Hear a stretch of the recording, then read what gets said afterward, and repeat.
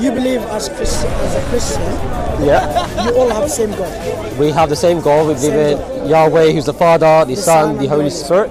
Okay. Yeah. So, since you believe you all have the same God, Right.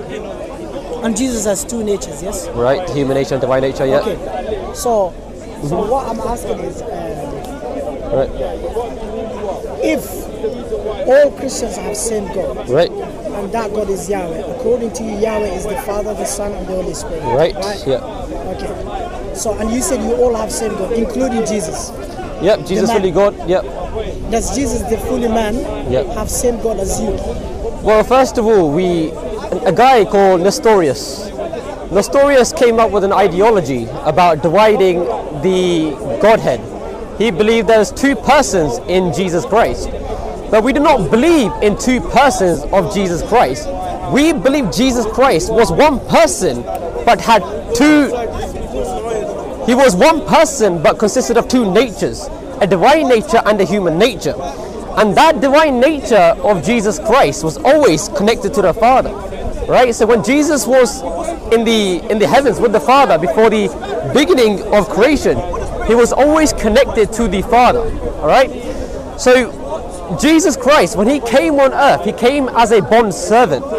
And because Jesus is eternally the Son of the Father, when he came down on earth, he was communicating and praying to the Father. Because he was connected to the Father and the Holy Spirit, how he says the Father's in him and he is in the Father. Likewise the Holy Spirit. He does not need to pray to himself, right? But we need to pray to the Son, likewise the Holy Spirit and the Father. All three of these persons within the Trinity we need to communicate to, because we cannot get to the Son, we cannot get to the Father without the Son. Likewise, we cannot get to the Son without the Holy Spirit, which is why we need to have fellowship with the Holy Spirit, with the Son, and with the Father. But Jesus Christ was different, okay? Jesus Christ was different because he was already connected to the Father. So when he was here on earth, when he was here, I'll tell you. So when Jesus was here on earth, he did not need to make himself his God, right? He had to make the Father his God because he is the eternal Son of the Father. There you go. What was my question? You said, who is the God of the man Jesus Christ? Yes. Right. What's your answer? The God of the man Jesus Christ. So when we say God, we mean in submission. Jesus was in submission to the Father through the power of the Holy Spirit. But we also believe in a monarchy. Do you know what the monarchy is? So who's the God of Jesus? Do you know what the monarchy is? I'm responding with the answer. Do you know what monarchy Trinitarianism is? So monarchy Trinitarianism is basically where the Father is aseity. The Father has aseity. The Father eternally regenerates the Son and gives divinity to the Son. Likewise, the Holy Spirit. So in that context, yes, the God of Jesus Christ is the Father. Okay, if the God of Jesus is the Father, according to you before, you said your God is God Yahweh. Right. Yahweh is the Father, the Son, and the Holy Spirit. And here we have, and you said you all have same God. Right. Which means all of you must have same God, including Jesus the man. So, but why Jesus the man's God is not the Son, is not the Holy Spirit, but the God of Jesus is only the Father? Like I said to you, Siraj, we do not divide these two persons. We believe in three hypostases, and the Son was already connected to the Father and the Holy Spirit. So when Jesus came on earth, he was just communicating and praying to the Father, right? There's nothing wrong with that, because he was already connected to the Father in the Godhead before the beginning of creation. So we need to pray to the Son and the Holy Spirit and the Father. Is because we cannot get to each one without each person of the Trinity. So we cannot get to the Father without the Son.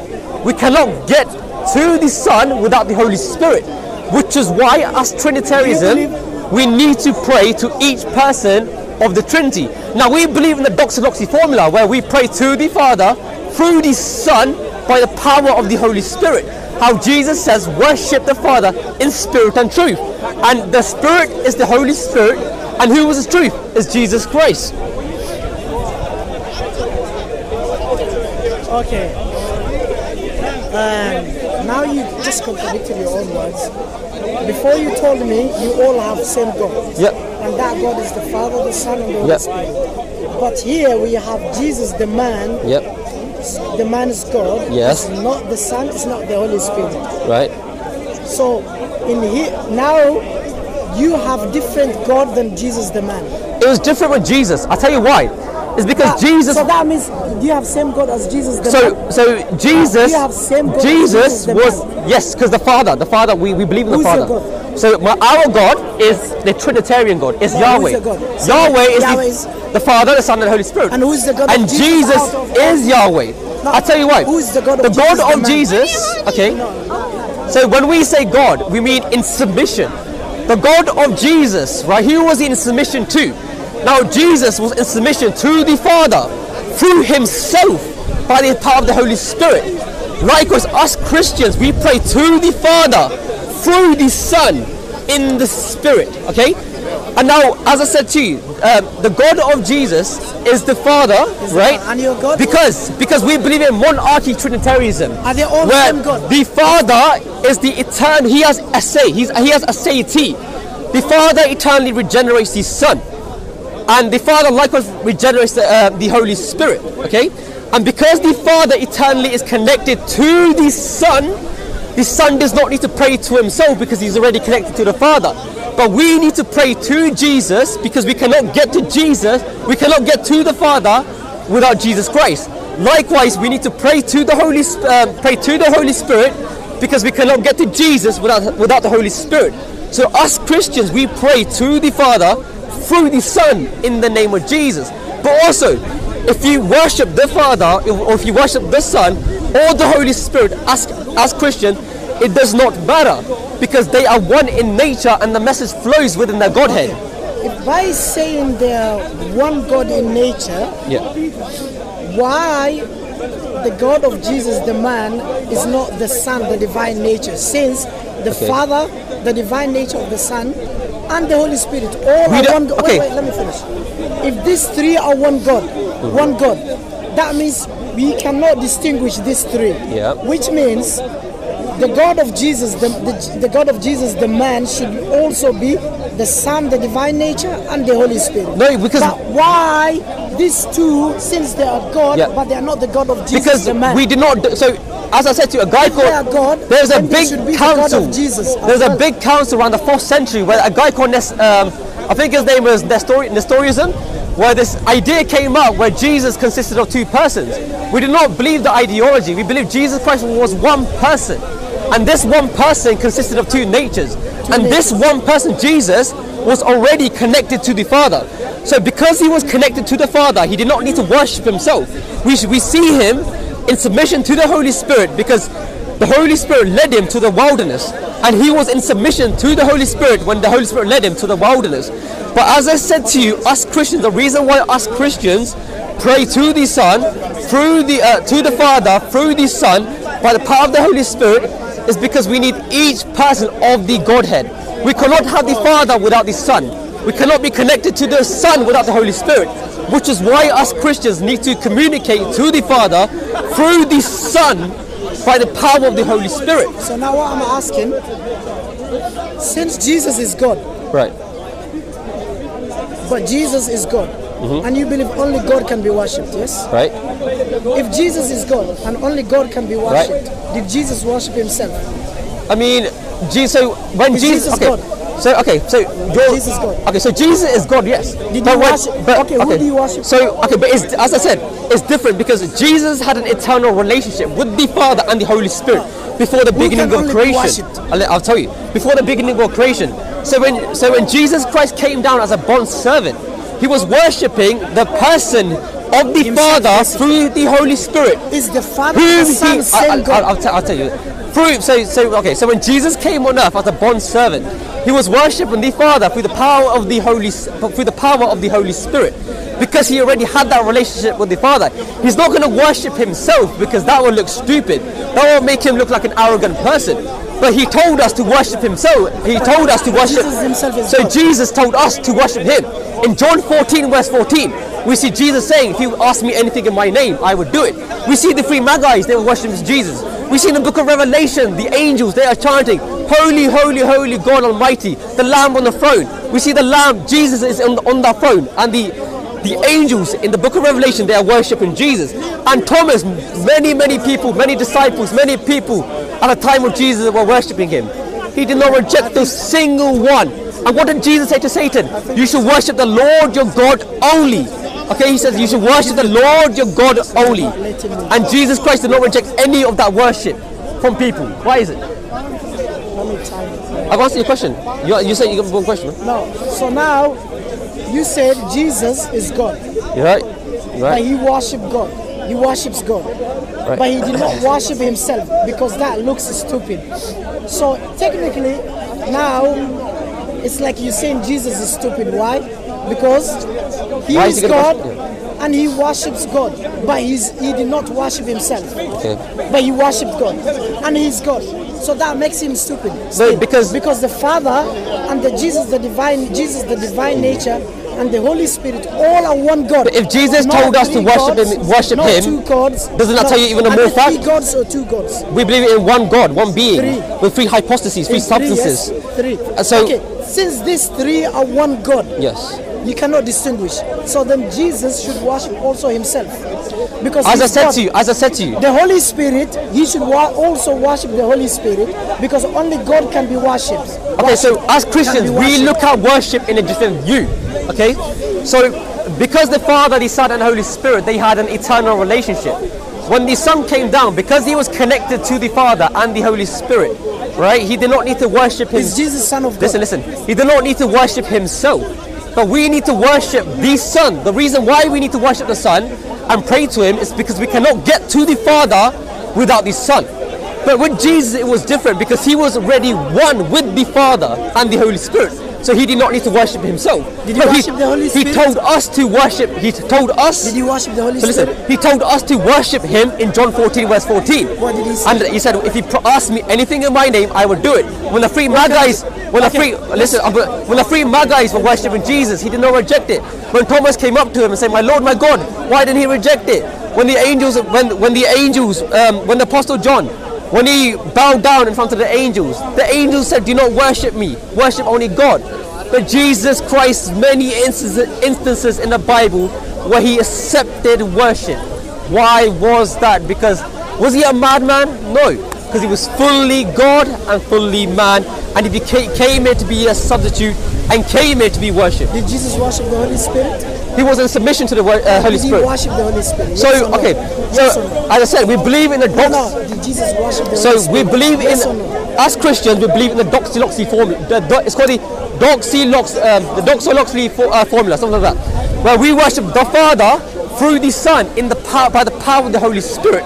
And we see Jesus was in submission to the Holy Spirit. Did he worship the Holy Spirit? Listen, when the Holy Spirit led him to the wilderness, what did Jesus do? He was in submission to the Holy Spirit, right? Did Jesus worship the Holy Spirit? He was praying to the Father. What did he say? Worship the Father in spirit and truth. Did Jesus Who is the Spirit mentioned here? It is the Holy Spirit. No, so we can see Jesus was worshipping the Father through himself by the power of the Holy Spirit. That's a Trinitarian formula. Did Jesus worship the Holy Spirit, yes or no? That counts as worship because the early Christians. I'll tell you the early. Is the answer yes, because the early Christians. Show me from the Bible where Jesus worshipped the Holy Spirit. The early Christians in the book of Corinthians were worshipping and having koinonia, fellowship with the Holy Spirit. Forget about They got this example because Jesus Christ was doing the same thing. And when Jesus Christ said, worship the Father in spirit and truth. No, show me in spirit and truth. Show me from the Bible where Jesus worshipped the Holy Spirit. So when Jesus says worship in spirit and truth, what does that mean? What does that mean? I want you to show me. That doesn't mean worship the Holy Spirit. Well, if he doesn't talk about the Holy Spirit. If he is telling us to do it, and he came here to represent mankind, it clearly shows he would have done it. Jesus says Jesus would worship in spirit and truth. Meaning, the Holy Spirit. Yes, because to worship in spirit and truth, you have to be connected to the Holy Spirit, to the Son, and to the Father. So when Jesus says worship in spirit and truth, meaning he must have done it. So when he said worship in spirit and truth, who would have worshipped the Father by connecting to the Holy Spirit. Shall we read that verse? Right, okay. That verse, Jesus is not telling you to worship the Holy Spirit. Okay, can I ask you a question? I'll quote the verse. Okay. John chapter 4 verse 22 to 23. A Muslim means one who submits to Allah. If Jesus is submitting himself to the Holy Spirit, it means he is worshipping him as well. Wait, let me finish. If we go back to John chapter 4 verse 22 to 23, Okay. Jesus said there will be a time will come Yeah. the true worshippers will worship the Father. In spirit the and truth. Father. In spirit and truth. The Father in spirit And truth. and truth. Yeah. He never said the true worshippers will worship the Father and the Spirit and the Son. Okay. See the difference, English Okay. even. So they will worship the Father. Right. He did not mention the Son. He did not mention the Holy Spirit. He didn't mention So himself. they will worship the Father. In Is John Jesus 14. the Father?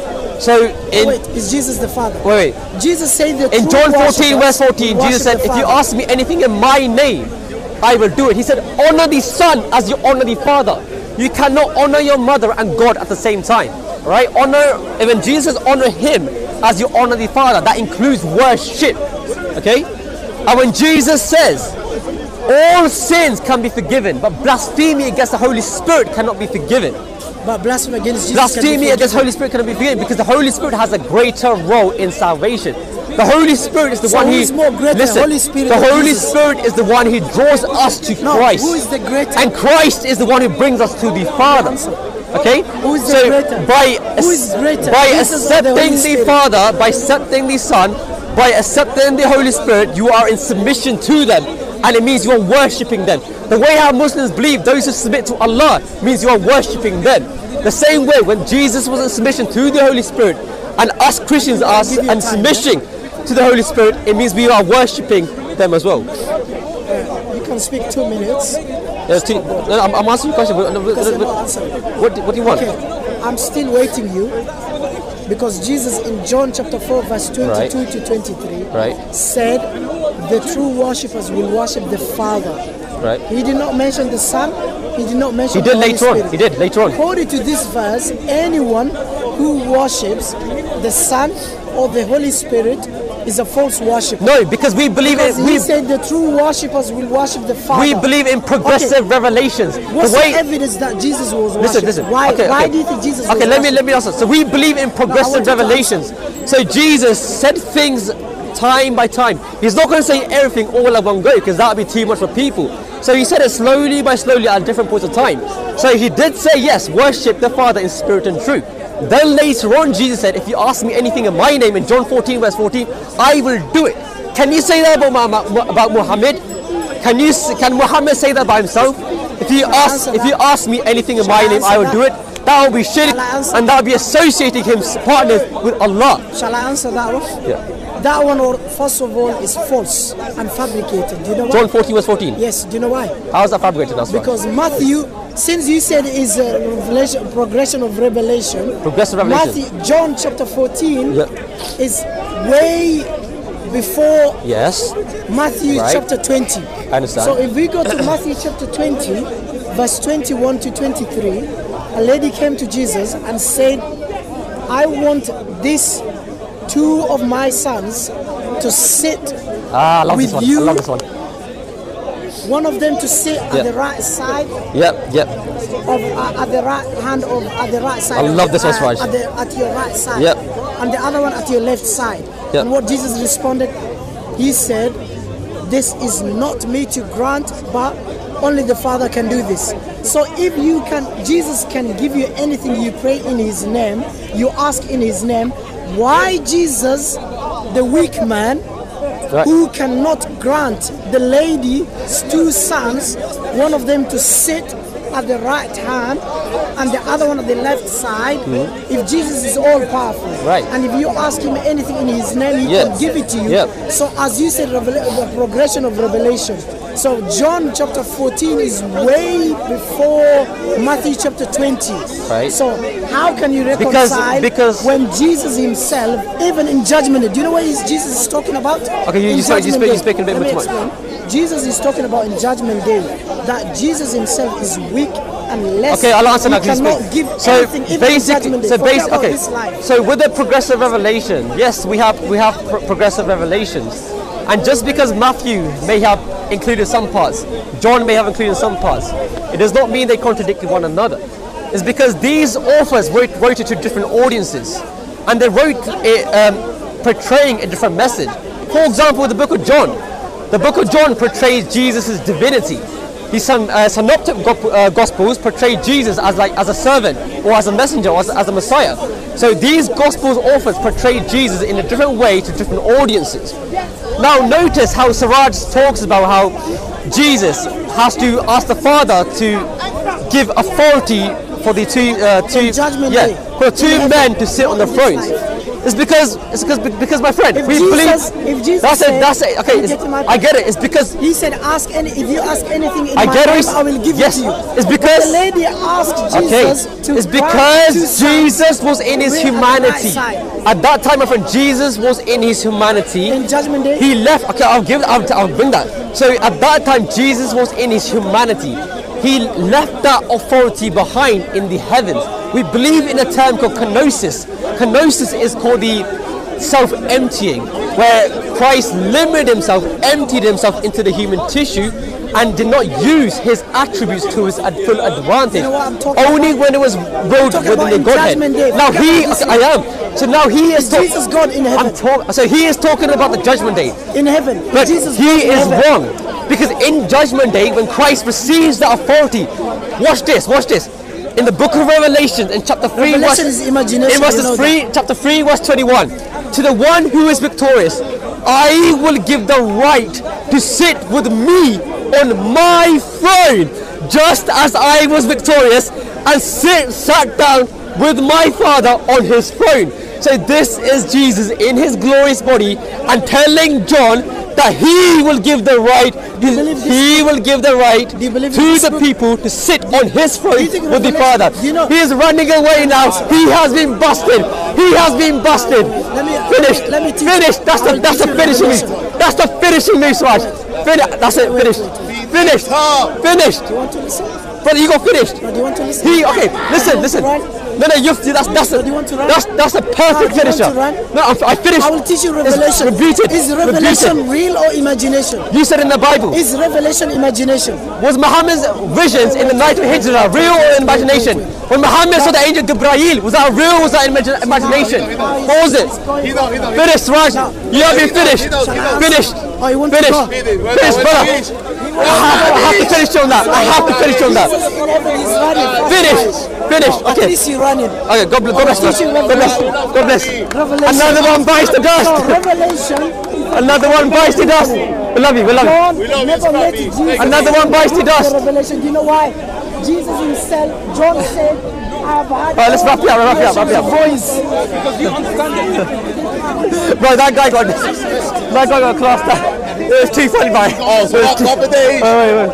Swap it No, days. I have to finish off because he said something and he said, so what Siraj said, he said that only the Father has the authority to grant those who sit on his throne.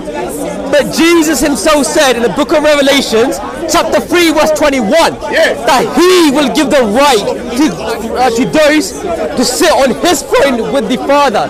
So as I rebuted Siraj on that fact, I had to finish it, I had to be class like that. Siraj brings the same script all over again. Who was the God of Jesus Christ? I rebuted him in that fact. He could not answer any of my questions. He did not like my questions. Many people here in the park, such as Anthony Rogers, Sig, have refuted Siraj with the same script, and I have done today by the power of the Holy Spirit. Another one bites the dust. In Jesus' name. Well done, brother. Yes. Another one bites the dust.